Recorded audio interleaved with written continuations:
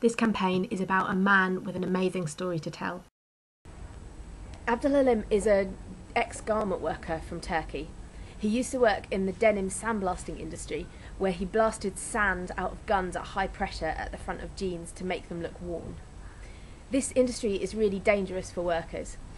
A high proportion of workers who have been working in sandblasting for only a short number of years have contracted a lung disease called silicosis.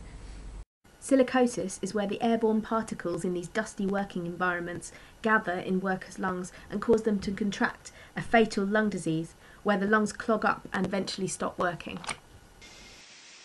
Kod kumlama yine böyle 3 metre işte 6 metrelik bir yerde bir odada işte bir tezgah üzerine havayla püskürtmeli kumla çalışıyorduk. İşte tozlu bir ortamda bir tane fan koyuyorlardı. Zaten fanın çekmesi o tozu imkanı yok. Tozun içinde boğuşuyorduk odanın içinde. O bir ortamda çalışıyorduk. Artık çalıştığımız şeyi 12 saat üzeri çalışıyorduk.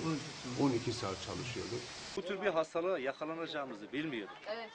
Bir de bizim burada çalışmamızın sebebi yoksulluk. Şimdi orada akrabalarımız var, yatıp kalkacak yer var. Ne kadar şartlar kötü olursa olsun çalışmak zorundaydık. Ama hiçbir şey Bizim çalıştığımız iş yerinde 5 metre ilerideki arkadaşını göremiyordum. Tozdan. Maaşınız da birden yükseldiği için ama tabii bilseniz böyle bir şeyle karşılaşacağınızı 800 milyon değil 8 milyarda alsanız tabii ki yapmazsınız. Bu hastalık bazen bu durumda kalabiliyor. Yani daha ilerlemeyebiliyor. Böyle belli bir derecede nefes darlığı olarak kalabilirsin ama maalesef bazen vücut reaksiyonuyla beraber ilerleyebiliyor. Yani ne yazık ki tam olarak hastalığın tedavisi yok.